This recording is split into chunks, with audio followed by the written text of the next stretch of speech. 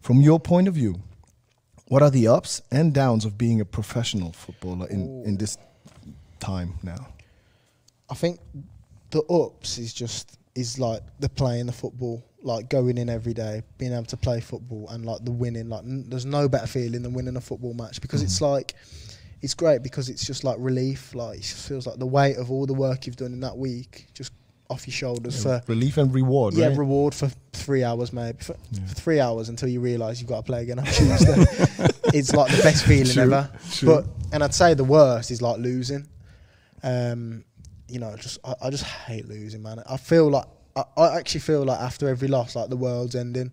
Like I feel like, how am I going to cope? How am I 3 hours. Yeah. Then you realise. Literally no. But even till the wins, I always manage to get out of my head really quickly. Yeah. But the losses are like, I need to play the next game, otherwise I'm not going to be able to get out of my head. And if we lose 2 in a row, I'm like, don't speak to me until we win.